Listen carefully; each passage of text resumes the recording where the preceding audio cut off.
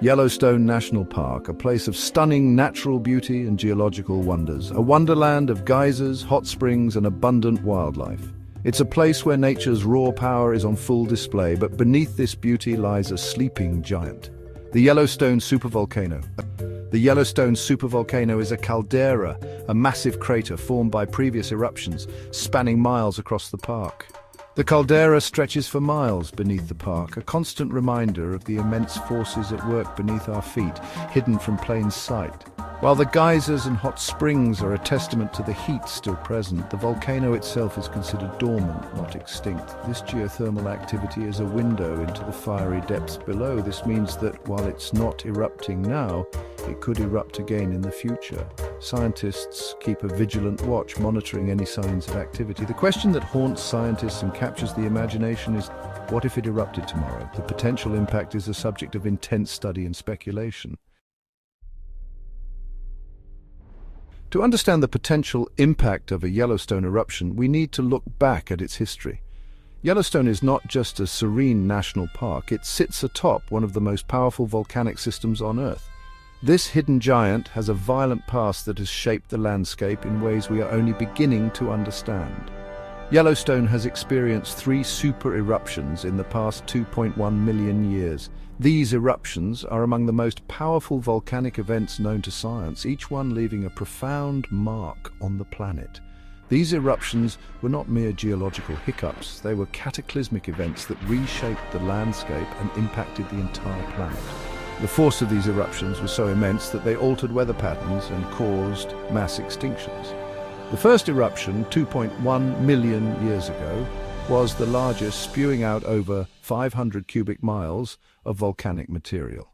This eruption created a massive caldera, a depression in the Earth's surface, which is still visible today. To put that in perspective, imagine a mountain range instantly vaporized and launched into the atmosphere. The sheer volume of material ejected was enough to blanket large parts of North America in ash. The second eruption, 1.3 million years ago, was smaller but still powerful enough to leave a lasting mark. It released enough volcanic material to fill the Grand Canyon several times over.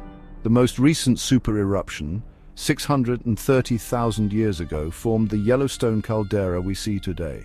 This caldera is a reminder of the immense power lying beneath the park's surface.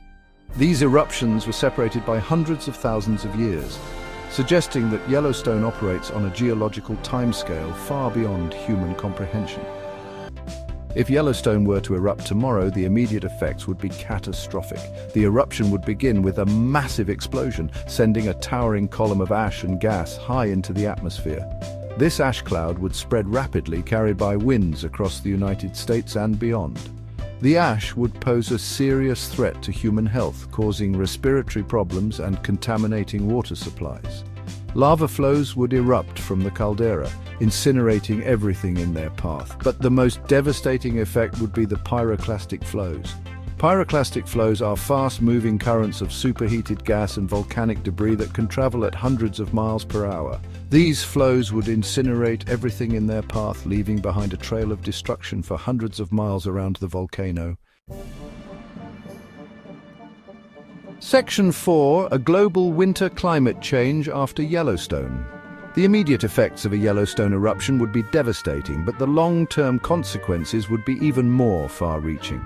The massive amount of ash and sulfur dioxide injected into the atmosphere would have a profound impact on the global climate. Sulfur dioxide in particular forms sulfate aerosols in the stratosphere. These aerosols reflect sunlight back into space, causing a cooling effect on the Earth's surface. This phenomenon is known as a volcanic winter. The eruption of Mount Tambora in 1815, a relatively small eruption compared to Yellowstone, caused the year without a summer. Global temperatures dropped, leading to widespread crop failures and famine. A Yellowstone eruption would be far larger than Tambora, potentially causing a volcanic winter that could last for years. And ecological models to understand the potential consequences. Historical data from previous eruptions like Mount St. Helens provide valuable insights into the aftermath of such cataclysmic events. The immediate blast zone would be obliterated, leaving behind a barren wasteland. This area would be devoid of life, a stark reminder of nature's raw power. The ashfall would blanket vast areas, suffocating plants and animals. This thick layer of ash would disrupt ecosystems, making survival incredibly challenging for existing flora and fauna. Water sources would be contaminated, making it difficult for life to recover. Rivers and lakes would be choked with ash, leading to a scarcity of clean water. However, life is resilient. Over time, plants and animals would begin to recolonize the affected areas. The first signs of life would be hardy species, capable of surviving in harsh conditions. The volcanic ash, while initially destructive, would eventually break down, enriching the soil. This enriched soil would provide a fertile ground for new plant growth, setting the stage for ecological recovery. New ecosystems would emerge, shaped by the forces of nature and the survivors of the catastrophe. These new ecosystems would be different from what existed before, showcasing nature's adaptability. The process of recovery would be slow, perhaps taking thousands of years, but life would eventually find a way. This slow but steady resurgence of life highlights the incredible resilience of nature in the face of adversity. Section 6. Sentinels of the Supervolcano monitoring Yellowstone. The possibility of a Yellowstone eruption is a sobering reminder of the powerful forces that shape our planet. However, it's important to remember that such an event is not imminent. Scientists constantly monitor Yellowstone for any signs of increased activity. The Yellowstone Volcano Observatory, or YVO, is a collaboration of scientists from the U.S. Geological Survey, the University of Utah, and Yellowstone National Park.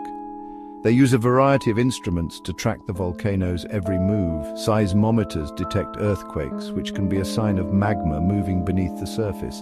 GPS stations measure ground deformation, indicating pressure changes within the volcano. Gas sensors track the release of volcanic gases, such as sulfur dioxide.